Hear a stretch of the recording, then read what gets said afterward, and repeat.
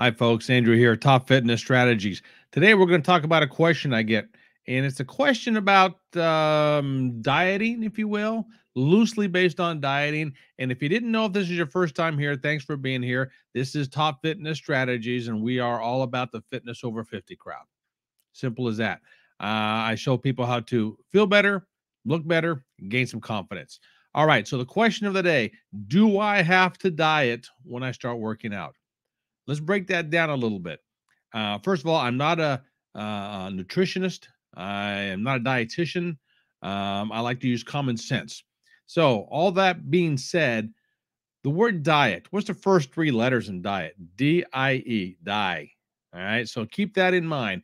So, I bring that up because I want you to strike the word diet.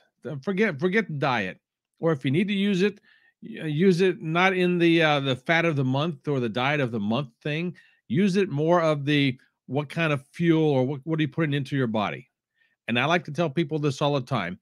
We are adults, especially if you're over 50 years old. Come on now. You should know what is good for your body and what isn't good for your body. Let me give you a couple of examples. Soda, not good for your body. I don't care if it's diet or not good for your body.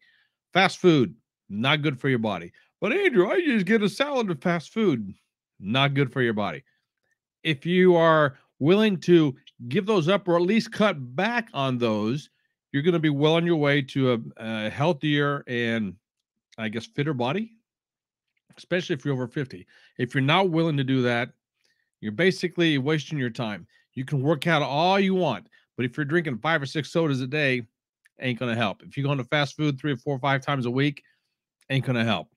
Okay, so you got to balance the two. So, do you need to be on a diet? Not really. The answer is yes and no. You don't need to be on a diet, but you should change your dietary habits, your eating habits. Be more vigilant of what you're putting into your body. If you drink pizza, I drink pizza. If you drink beer and eat pizza every day, probably not the best thing for you. I'm not saying go cold turkey and quit putting or quit eating pizza, quit drinking beer. I'm not saying that at all. What I am saying is be more aware of what you're putting in your body, especially if you're wanting to get healthier and fitter. Now, if you don't want to get healthier and fitter, first of all, you probably wouldn't be watching this. Second of all, you're gonna first of all, you're gonna be conscious of that kind of stuff. So be aware of what you're putting in your body.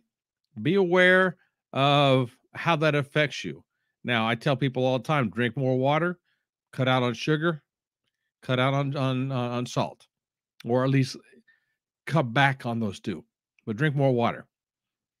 You do those three things, you're going to be surprised what you're going to run into or what you're going to what you will accomplish for yourself.